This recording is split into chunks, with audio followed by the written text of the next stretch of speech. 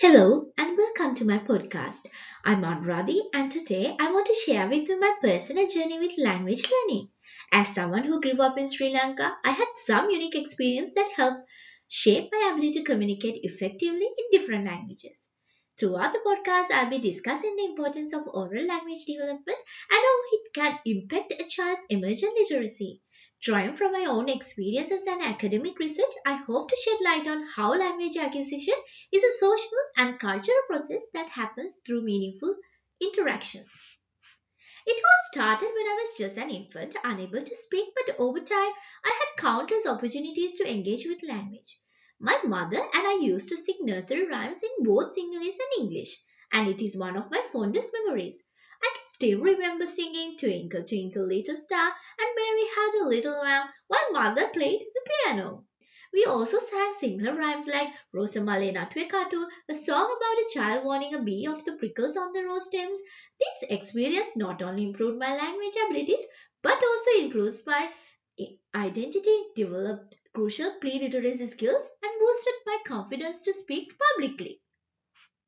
When I think of my initial exposure to different languages, I vividly remember my mother reading books to me in both English and Sinhala while singing and dancing. It was a fun and engaging way to learn new language and it is perfect example of how language learning goes beyond just memorizing words and grammar rules.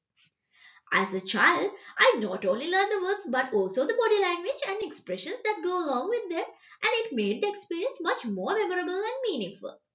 This reminded me of the wise words of renowned psychologists Fellows and Oakley who said communication is not only a spoken language and written language, but it is also about gestures, body postures, facial expressions, eye contact, and body movement that helps to support and even replace the spoken language. When my family would sit down for dinner, it was always accompanied by music playing in the background. As my mother used to say, music is a universal language that connects people from all walks of life. Regardless of the language, music has a way of helping us relax, unwind, bond with others and culture. I could improve my speaking and listening skills in a secure and welcome setting by discussing about the lyrics with my family. That's why music is such an effective tool for teaching language literacy skills to the young learners in early childhood environments. By incorporating music into the learning experience, teachers can create a fun and interactive environment that engages children and helps them develop their language skills in a natural way. Oral storytelling was a tradition in my family, and my grandfather frequently shared tales of his early years and experience in World War II.